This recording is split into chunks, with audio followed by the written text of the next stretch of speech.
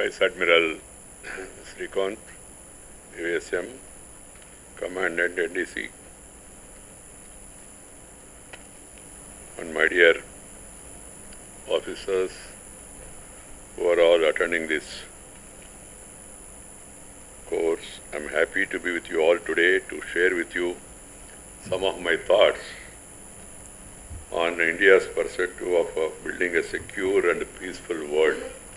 Our purpose is to secure and to have peace in the world. That is the primary objective of our national policy as well as foreign policy and defense policy also.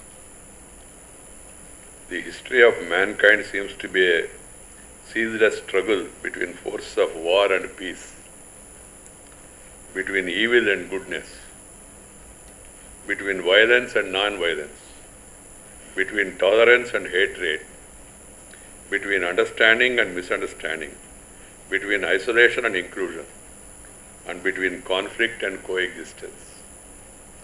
This is the situation today. It is a continuous struggle, and the state has a major role in it, along with other bodies like the United Nations. The state had a pivotal role in ensuring security of all in the country and the territorial integrity of a country.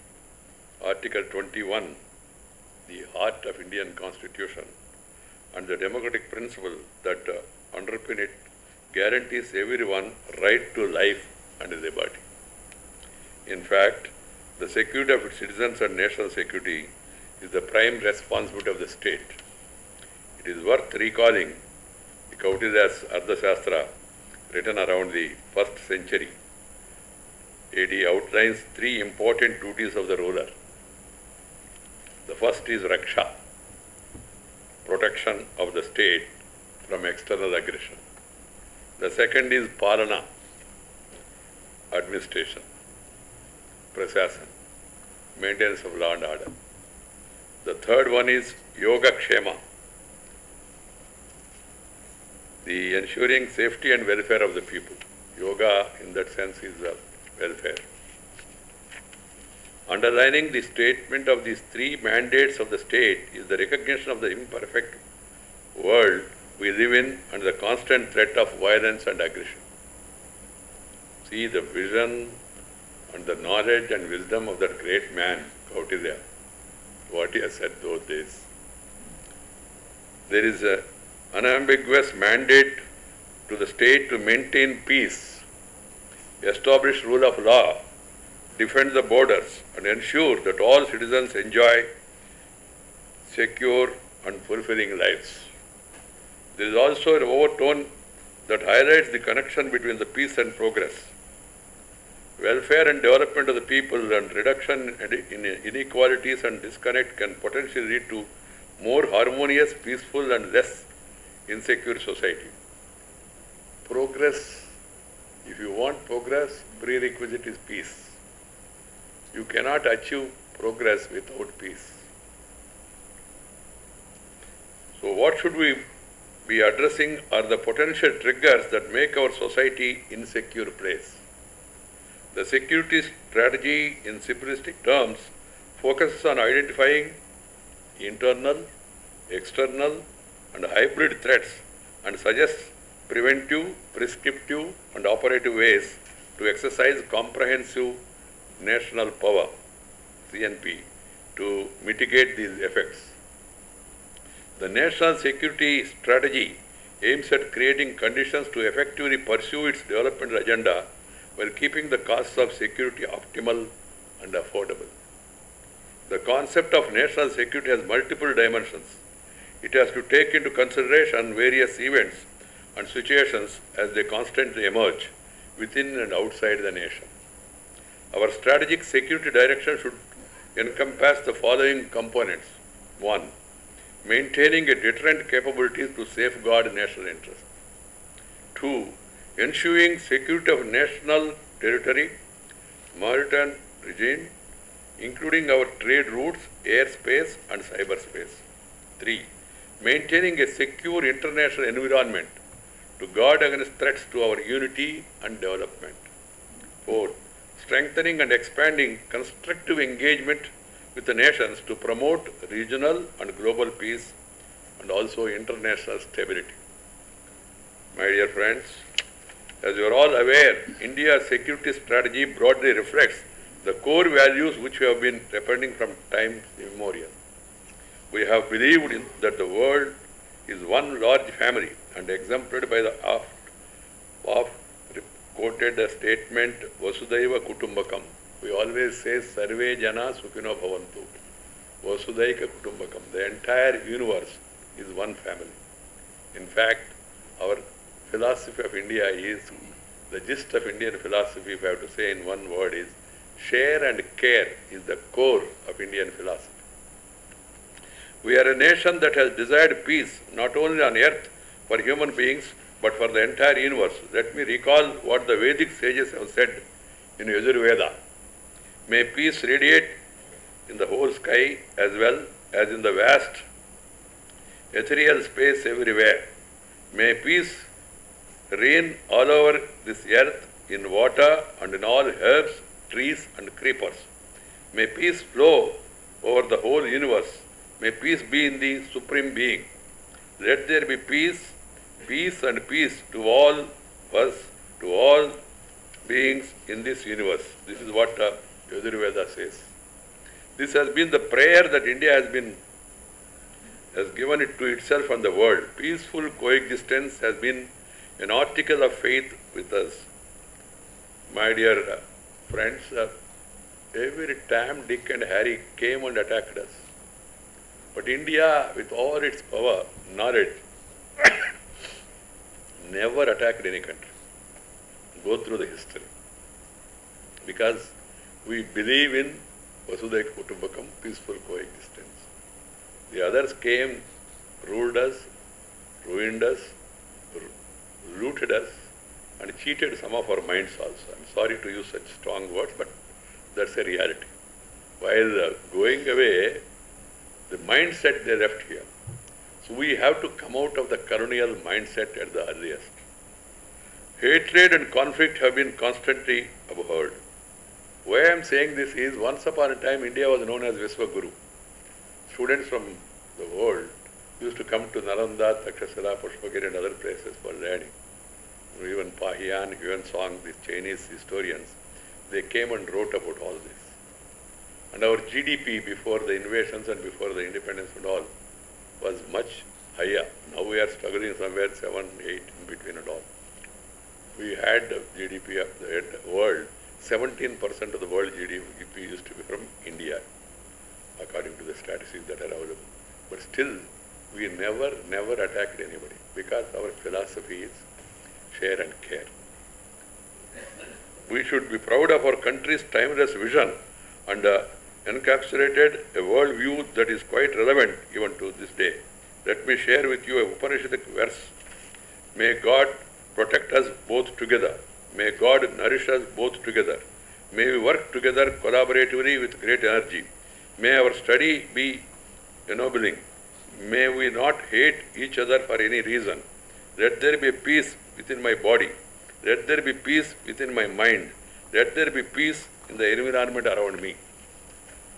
Dear friends, we are living in a world that is torn by violent thoughts, violent emotions, and violent actions. To ensure security, we need to have a multi-pronged approach. The battle has to be fought on multiple fronts.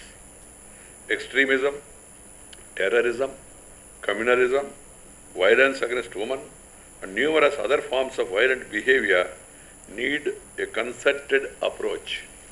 The preamble of the Constitution of UNESCO declares that, I quote, since wars begin in the minds of men, it is in the minds of men that the defense of peace must be constructed, unquote. The defense of peace must be constructed in a number of places, starting with schools, colleges, universities, workplaces, and places of worship, homes, and in the fields. Education for peace and learning to live together is the need of the hour. Education with values of empathy, compassion, tolerance, and goodness embedded in the curriculum can prevent conflict and irrational violence. Community education, interfaith understanding, and evolution of societal norms that encourage harmony and zero tolerance towards violence of all kinds can provide the foundation for a secure society. The 6th chapter of the Bhagavad Gita has the following lines. Mana eva manushyanam karanam bandha mokshaho. It is our mind that either binds us or liberates us. We need more broad minds that are open and receptive, willing to accept and act on good advice, share positive thoughts and ideas that can transform the world for the better. Negative, narrow tunnel vision can only lead us all to a strife-torn world we would not like to enter. This is the medium and long-term view and action needed to prevent extreme violence. In short term, however, we need to be firm in our resolve to not allow any violence to spiral beyond control and take decisive, swift and stern action. We in India have been facing problems of insurgency, left-wing extremism, and attempts by certain vociferous forces to weaken the unity and integrity of the country. There is no place for violence in a democracy. India is a mature parliamentary democracy, and the ballot has proved to be far more powerful than bullet. Some of the forces, they advocate bullet, and some people, so-called the intelligentsia, a perverted mind, they also extend support. After this many years of civilization and growth of democracy and strengthening of parliamentary democracy, how can you believe in that outdated theory that power comes from the barrel of the gun? You know what happens. They kill somebody and then they get killed. This is what is happening. I have mentioned that the threat to internal security and senseless violence, which wears different garbs in different contexts, be it language or religion or community or ideology.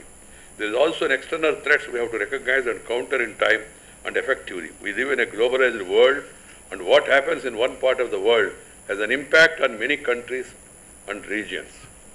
India, my friends, we have this terror, threat of terror, and we have been victims. The international community, for mostly Western countries, they were never bothered earlier. Now they are also realizing, after 9/11, then what happened in Russia, what happened in France, what happened in Europe, what is happening in different parts of the globe. Now everybody has realized the threat of terror. And moreover, we in India, we are a peaceful nation. We believe in peaceful coexistence. But one of our neighbor, for their own reasons, is aiding, abetting, funding, training terror. And then goes out and says, we want to have talks and all. Talks and terror cannot go together. It's very clear. That's why we are telling the international community, India is willing to resolve any issue, every issue, through peaceful dialogue. And we want to have friendly relations with all. The Prime Minister, Sri Atal Bihari Vajpayee, the then Prime Minister, he said that you can change your friends, but you cannot change your borders. So we are aware of this. That's why the Prime Minister, the present Prime Minister, was taking this swearing-in ceremony. He invited all the SAARC countries. They came. And even when there was a family function also, he went to Lahore without notice and met the family members of the then Prime Minister. But you know what is happening? Because they have their own political or military or other compulsions, and they are misguided to create terror because they want to cripple us economically. That is the reality, and it has to be made clear to all. Whenever I am going out and interacting with the international community and leaders of other countries, and I meet them here also, I am making it very clear. They are all appreciative. And today, terrorism is the biggest threat to humanity, and all nations need to come together to eliminate this global menace. It is time for the United Nations and the global community to act with greater force and determination in tackling the problem. The international community must come together to stop aiding and abetting and funding train of terror. They must know the sources of funding for these people and then act against them. But unfortunately, this discussion is going on. We have to conclude at the earliest, the United Nations, and then must go for some concerted action. Otherwise, you are seeing now new organizations, new theories are coming, and they are becoming a threat to the global peace. All countries have adopted an ambitious and transformative agenda for achieving 17 Sustainable Development Goals by 2030. This agenda has the following important resolve right at the beginning. Quote, we are determined to foster peaceful, just and inclusive societies which are free from fear and violence. There can be no sustainable development without peace and no peace without sustainable development. Unquote. One of the important findings of the World Peace Index 2018, published by the Institute of Economics and Peace, is that global peacefulness has deteriorated by 2.38% since 2008. Another important finding of this report is about the impact of conflict on the macroeconomic performance. In the last 70 years, per capita growth has been 3 times higher in highly peaceful countries when compared to countries with low levels of peace. The way forward could be focused on inclusive development and reduce inequalities. Creating just and inclusive societies could lead to more peaceful world, and this is what India is attempting through Sabka Saath, Sabka Vikas approach. The Janadhana, opening bank accounts, or the Mudra, or the startup and stand up, Make in India, Skill India, Digital India, Green India, all these programs are aimed at inclusive growth. You cannot have a situation where, in spite of achieving so much growth after 71 years of independence, still we have 21% of the people living below poverty line. 22% of the people are illiterates, cannot read and write. In certain places there is still gender discrimination. And then some sort of a discrimination on the basis of other things. They should be done away with at the earliest. And I must also tell you, our society, our dharma, our philosophy never endorsed these things about woman discrimination. Some people talk casually without knowing the truth. This has been part of our society, sir. Women, they have been given different responsibility assignments. Maitreyi and Gargeyi, they used to come and open those days and argue with men. That is the history, that is the philosophy. And even the great rivers of the country, Ganga, Kaveri, Mahanadi, Tapati, Mahendra Tanaya, Narmada, Yamuna, all rivers are named after women. And even the country, we call it as motherland, not father's land, Bharata Mata. I am trying to give simple examples so that you can understand what has been the thinking and philosophy of our country. And even Devi, Devatas also, we have all this. So that was never the case. Only thing is, in between all these things, aberrations have come, we must take care of them. And also the Vedas or Upanishads or your Puranas never sanctify the so-called untouchability. Nowhere there is any sanction. So such things should be done away with. For that, societal mobilization, political mobilization, and also change of mindset is required through education. This is what is being done, and attempts are being made in that direction. And also the country must become a healthy country. If you want to become a wealthy country, first you have to become a healthy country. Health brings wealth, but there is no guarantee that wealth gets health. So that being the case, the Swachh Bharat program, Beti Bachao, Beti Padhao, or the inclusive growth, all these things are being attempted to. If you are united, and if you are stable, if you are firm, and if you have inclusive growth, and if every section of the society are happy, then you will be able to safeguard the safety and security and unity of India in a better manner. This applies to all countries, including to our country. We need to develop the competence to understand the magnitude and nature of each of these threats and prepare adequately to deal with each one of them. I am happy to know that the National Defence College brings together selected senior officers from various organs of the government and friendly foreign countries for giving them a structured exposure to various issues relating to national security of modern state in general and India in particular. I am told the college seeks to prepare these officers for higher responsibilities in the management of national security and other related areas of public policy. The 47-week course focuses on socio-political study of India, study on economic security, international security environment, global issues, science and technology, including environmental ones, India's strategic neighborhood, and finally strategies and structures for national security. The nature fury we have been facing, for that matter entire world community, because we have neglected nature. Time has come, we have to go back to the policy of love and live with the nature. Love and live with the nature. Nature, culture, together for a better future. That should be our approach. A country which forgets its culture, its traditions, can never progress. You need to first create awareness among the children about the greatness of our culture. My dear friends, India is on the move. I have been to some of the foreign countries, earlier as a minister, as a party functionary, now as vice president also. Now I could see a change of perception, understanding and appreciation about India. Everybody wants to do some business with India. They are all impressed by the growth story. They are all impressed about the progress being made in the country in various sectors. So they are all now wanting to do business with us. Even the International Yoga Day, which is sponsored by 172 countries, and I went to Peru, Panama.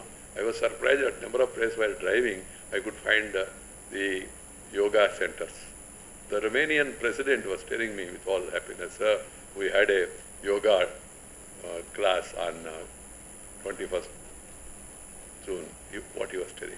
So this is the new enthusiasm about our arts, about our culture, about our heritage. This is all attracting international attention. They are all also appreciative of our India stand.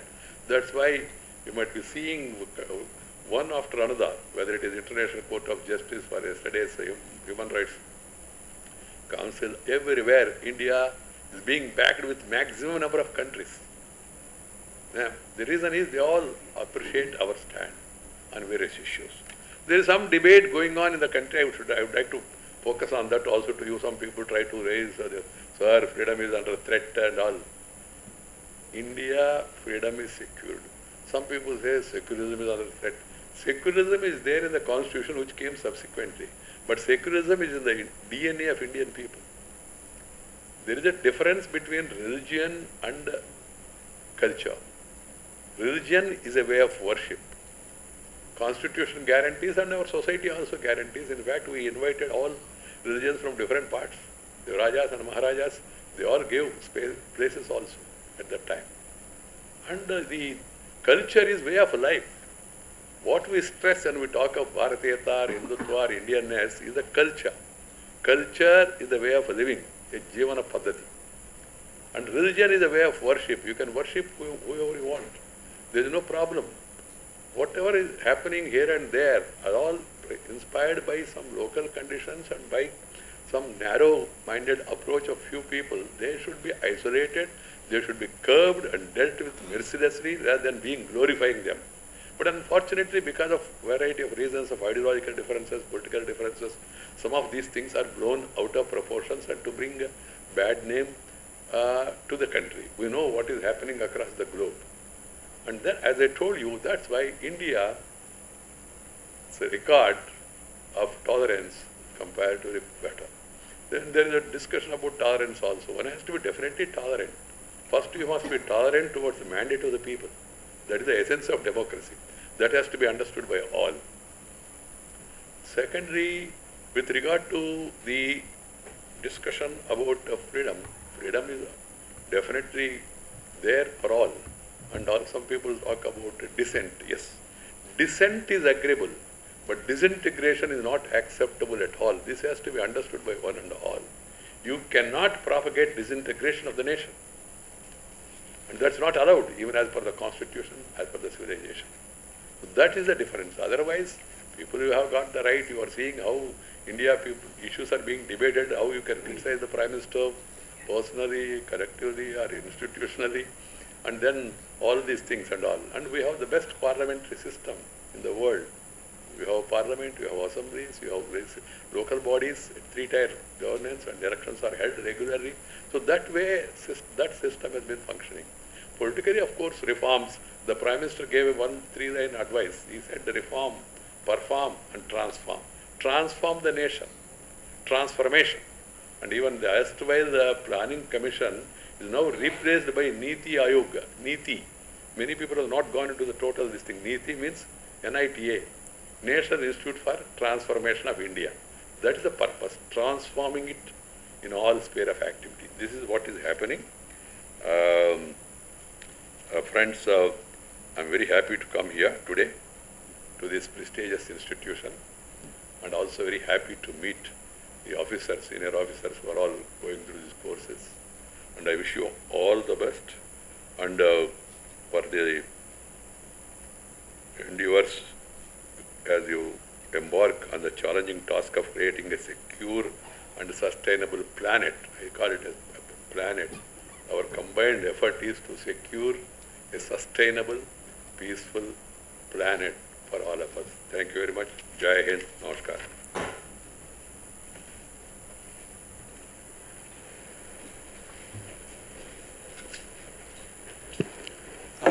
Thank you, sir. Can we start the Q&A now, sir? Question answers. Thanks.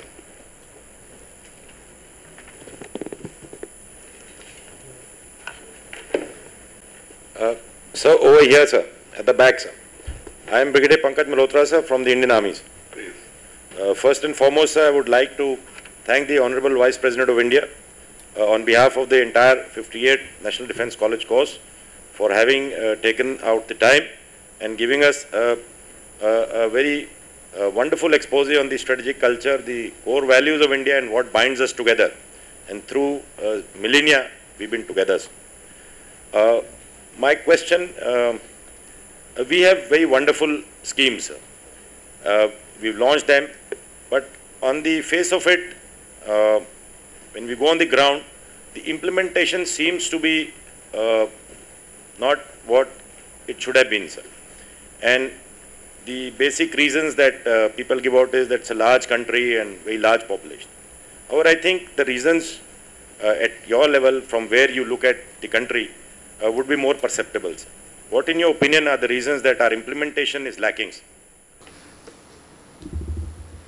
To understand, of course, the general answer is India is a huge country. This country is governed by a three-tier system. You have a central government laying out certain policies and programs and allocates some funds. You have state governments, which has been empowered by the Constitution to execute even the central schemes. And then they have their own mandate and they have their own priorities. And then you have local bodies, municipalities, panchayat raj institutions, etc. Everybody is independent. They have been given certain responsibilities. And all these three types of institutions are ruled by different political parties. So there is a need to have a sort of a Team India approach. The Prime Minister has been stressing upon that. And then who will implement? It's not like I was minister for some time about the smart cities. People used to ask me, media people, sir, smart city, you launched some 3 months back or 6 months back. Where is the smart city? These smart cities are not like Alauddin Adbut Deep. You just say like this, smart city, then automatically smart city comes and all. Involvement of the people for smart city, I told them, for a smart city you need a smart leader. Not reader in height, weight, coat, boots, out, hat. Reader with a vision, with clarity, with understanding, with capacity to execute. At the municipal level, Delhi will not do anything. Delhi will only sanction money, give guidelines, and clarify positions if any, and also arrange for public-private partnership, partners. Other things has to be done by the state government. Then again, even if the state government also can monitor, can guide, at the end of the day, it is a local institution. That's why we have come out with the special purpose vehicle, CEO for the smart cities and all. Just I am giving an example. You see, it all depends on the execution, one.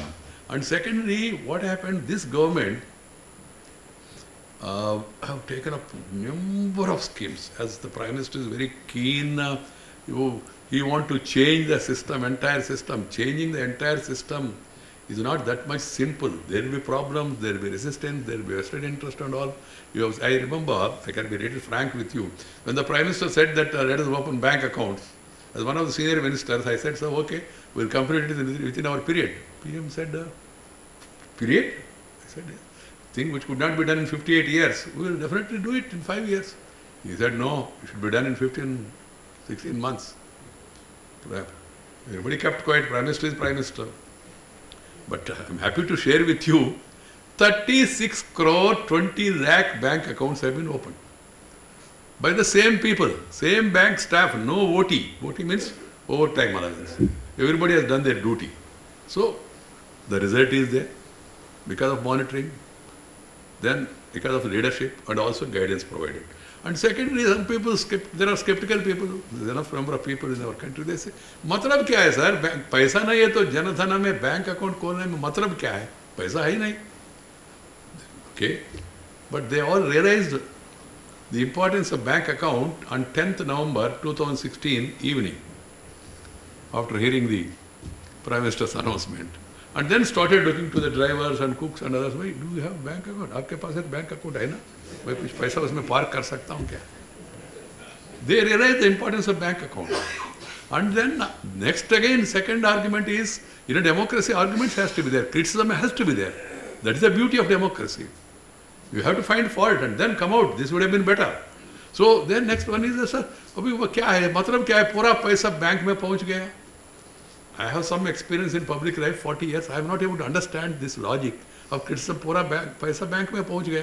पूरा पैसा bank में पहुंचना था ना, वही purpose था. The purpose is to bring the entire money into the system. पैसा bank में पहुंच गया, पैसा पता के साथ पहुंच गया, पिता के साथ पहुंच गया, पति के साथ पहुंच गया. The money has reached with address. Now it is the duty of income tax and Reserve Bank people to verify and find out how much is the actual and how much is not the actual. This is, so that work is on, but the money has come back to the system. There is a fear now, at least to keep huge amounts of money, but the fear will not go overnight only at one stroke and all. But the corruption at the top level has been reduced, everybody is saying about it. So Nietzsche, then the transformation with regard to taxation. The taxation reform, GST, is really one of the most revolutionary transformation process, bringing everybody to tax net. Initially there is some pain. I told them, temporary pain for long-term gain. There will be temporary pain. I remember when doctors, these people, health people came to put vaccination to all of us, Tika, what do we call it? I don't know what you call it anymore, Tika, those days. So some of us ran away because of fear. Tika means we never experienced injection those days. So then I went to my cattle shed and then hiding somewhere. That fellow seems to be more enthusiastic. He came and then identified us, then climbed up and then put Tika on my back. That symbol is there today. That fear. So there will be the initial problem. That's why I use the word temporary pain for long-term gain. One man told, "Oh, it's very severe." And I said, "Babu, if you have cancer, then what is the remedy? You must go for chemotherapy." Then he said immediately, he is also smart. He said, "Sir, chemotherapy means there will be hair fall." I said, "Choice is yours. You want to have hair fall or your fall? You decide either way." So in order to improve the system, you need to go for some drastic actions. But result is 52 days you have to stand in queue, your own hard-earned money sometimes. Sometimes ATMs did not, this thing, all these things are. So what I am saying now, see the result. Large number of people have come to the tax net. Tax rates have come down. Initially 28 has come down to 18. 18 has come down to 12. 12 is coming down to 5. About the slabs I am telling. And it will come down further. Even the income tax, there is an increase of, our latest figure is some 50 lakh people have joined the income tax net. And then natural income tax also will come down. So any transformation, it will take time once. And that's why, your question is very right. That's why the Prime Minister also is eager to see that the further transformation takes place. Late Rajiv Gandhi, former Prime Minister, with all sincerity, he also said one day, if I send 100 rupees from Delhi, by the time it reaches Thiruvananthapuram or Anantapuram, whatever it is, only 15 rupees is reaching, 85 rupees is siphoned off leaked in between the pipes. So this Prime Minister also has discussed it umpteen number of times within the cabinet, outside and all. Now they are talking of, they have introduced DBT, direct benefit transfer. They have now introduced JAM, Janadhana, Aadhaar, mobile. Then there is a debate whether Aadhaar is in the interest of the people or privacy ko kya hoga, vagara, vagara. Chalte rehte hai. This is all because they are a democracy country. At the end of it, idea is to see that everybody gets their due. The scholarship, the pension, the compensation, the insurance, so many things like that. All these things directly are going to be put into the accounts of the people. The Chief Minister of Andhra Pradesh was telling me, because of this, connecting it with Aadhaar and all, in the PDS alone, public distribution system, 6,000 crores is the saving in the last 4 years. Because people are drawing ration through some card or other without the beneficiary being there. Yesterday I was in Lucknow, in Allahabad. The Chief Minister was telling me, they made a beginning in one division itself, 1,200 crores saving in the public distribution system. So if you have to come out with new methods. Those people also will be coming out with other new methods. There was a discussion about urea. It is an interesting thing for you, some of you to know. Urea shortage has been there for years together. I remember when I was MLA in 1978, I used to protest in assembly, used to walk out on urea shortage. There was firing in Gadak in Karnataka, the shortage of urea. Prime Minister one day said, "Bhai, what is this shortage? Why is there a production shortage?" The chemical fertilizer minister said, "No, sir." Then delivery. The reason is the urea is heavily subsidized by the government of India. And that urea is used for two purposes. One for the farmers, other is for chemical factories. So the subsidy is not given directly to the farmer. There is no system so far. Now it's being evolved. It is given to factory on their production.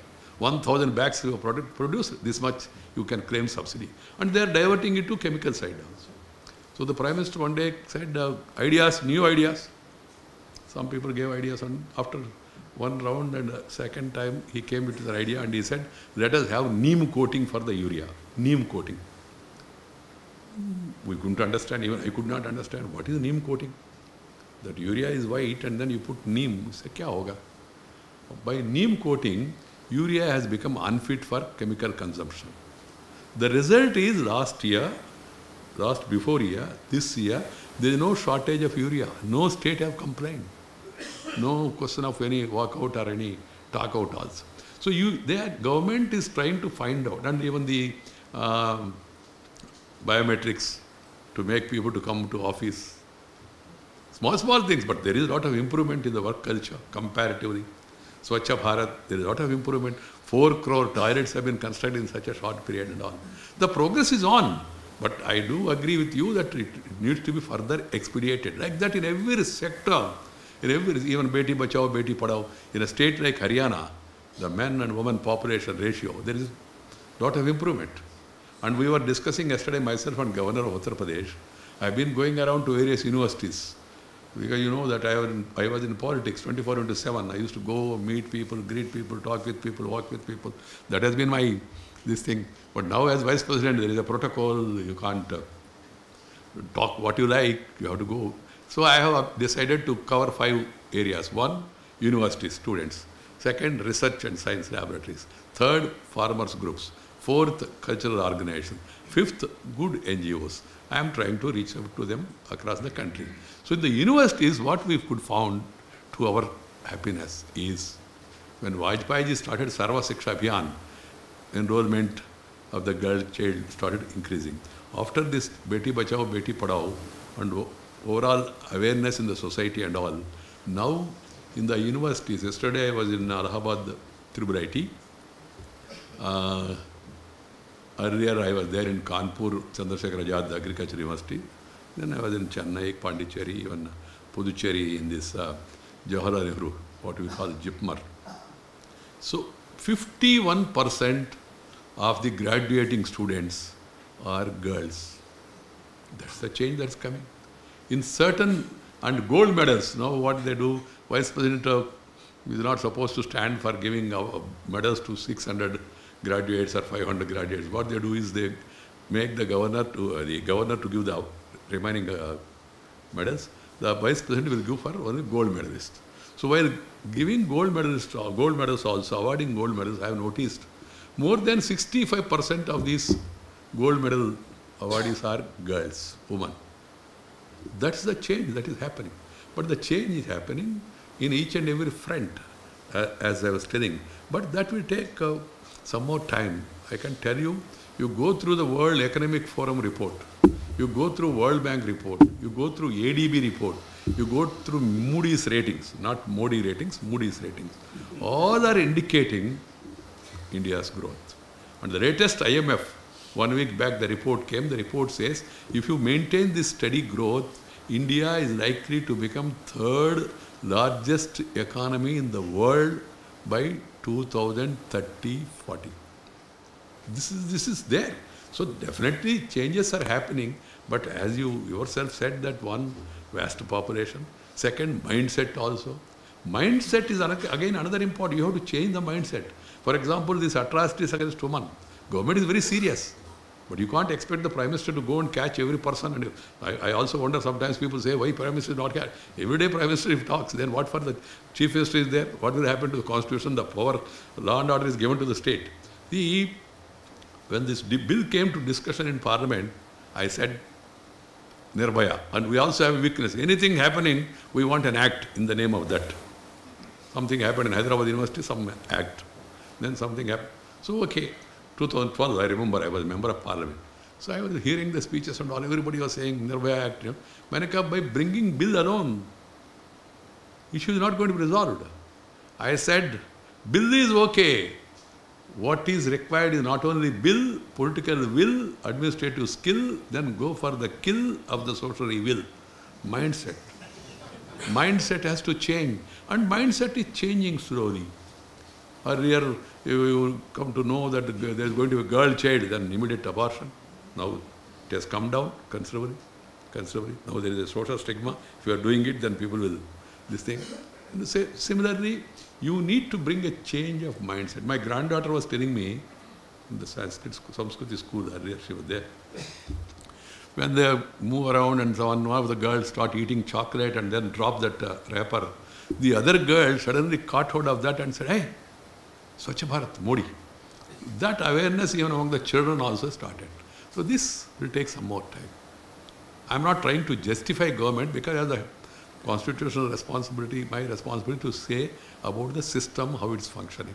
And their drawbacks are being noted and they have to be rectified by the government.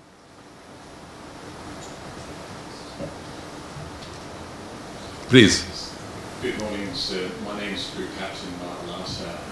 Although you've been from the Royal Australian Air Force. Although you've been thanked by one of my Indian colleagues today, I'd just like to say on behalf of the 25 foreign officers that make up NDC 58, it's a real honour for you to talk to us today. So thank you from those nations as well. If I heard your talk correctly, I picked up a line there that says talks and terror cannot go on together. Now, if this is the case, with no talk, then terror is likely to continue, and if there is terrorism activities, then there's no talk. So what then is the political solution for the enduring situation that is ongoing in Jammu and Kashmir, please? Thank you. He's from Australia. I can tell you, Jammu and Kashmir is an integral part of India. There is no question of conceding even an inch of the land of our nation to anybody, at any cost, one. Secondly, there are related issues and some talks have been going on for years together. For information, on Kashmir and other issues, talks have been going on for years together. The earlier Prime Minister, late Atal Bihari Vajpayee, has taken a bus yatra trip to Lahore bus. He went by bus. Then we started a Samjhota Express also. Then after that, he had invited the Pakistani President, General Musharraf, to Agra. Then also had discussions. Then we had a Kargil war. Then again, this has become a continuous fashion, the process. So what I am trying to say is, the international community must stop the source of funding. If the entire world, at least larger section of the world, speaks with one voice, Naturally, the people who are the offenders, they have to hear. That sort of a pressure has to be created. And secondly, public opinion also. If you are a civilized nation, definitely the local public opinion also will say, they are ready to talk, let us give up arms. Keep the arms aside, then discuss. We will be talking to them, and then you kill my Jawans, you mutilate them. How can any nation can accept this? So the solution lies, your question is very genuine, and you have expressed a concern, is to put an end, ISIS. What is the talks you are going to have with ISIS? What is their philosophy? What is their this thing? One, we have to create environment, about the left-wing extremists also. If they lay down their arms, government is willing to, if they at least stop the violence, government is willing to talk to them. Similarly, the world community must speak in one voice, stop the source of funding, then they will come down and there can be discussion and the issues can be resolved through discussion. That is the only way forward. You cannot surrender to them if they go on doing like this.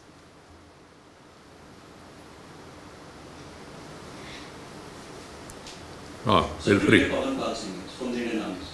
Please. So my question pertains to security structures of the country, sir. And I would like to draw from my experience of having worked in the Prime Minister Vajpayee's cabinet, sir. A lot of security structures as they exist in India today, sir, a lot of them took place or took shape during the regime of Prime Minister Vajpayee, along with the then NSA, Mr. Brijesh Mishra. And the structures which worked out then, the NSC, the IDS, the NTRO, the DIA, all of them are enduring legacies which are developing, evolving till date. And the work which was done in formulation of policies like the draft nuclear doctrine again took shape in that time, sir. And people said a lot of this was because Mr. Mishra was bearing multiple appointments. He was the principal secretary as also the NSA and was close to the Prime Minister. So we have a similar situation in the country now, sir. I'm referring to Prime Minister Modi and Mr. Gowaz. So obviously things which, if they have to move now, they will move at a rapid pace. What security structures or policies or framework can the nation expect with this combination at the helm of affairs today? No, you have mostly answered your question. It has to be followed up. And then your serious suggestion and a concern. I'll convey the concern to him because I cannot go into details as the Vice President of the nation about the security structure. But our approach is very clear. We are trying to modernize our forces, one, train them also, motivate them. And the second one is that we have already declared, for the sake of our foreign friends who are there, even we have gone for nuclear during Atal Bihari Vajpayee's regime. We have clearly said no first use. No first use. Then some people said, then we have gone for nuclear. Why America has gone for nuclear? Why others have gone for nuclear? When America brought pressure on India to do away with this, Prime Minister Vajpayee politely told them, you are the aggressors, you are the leaders. You please do first and then we will also follow you. Because enlightened self-interest and national interest is the guiding principle for any country. Keeping that in mind, the present government also is pursuing the same policy. As I told you, the Prime Minister walked an extra mile of going to Lahore to a family function of a Pakistani leader in order to send a goodwill and then extend a hand of friendship. But they did not reciprocate the same. Same is the case with regard to China. The Prime Minister visited and then met and then we were discussing about Doklam and then subsequently other issues and all. We are willing to discuss every issue, each and every issue. But the only thing is, as I told you, we cannot compromise on our unity and integrity. That's a broader principle, and then there is a proper coordination among various wings of the security system of the country, and the present NSA also is capable that way.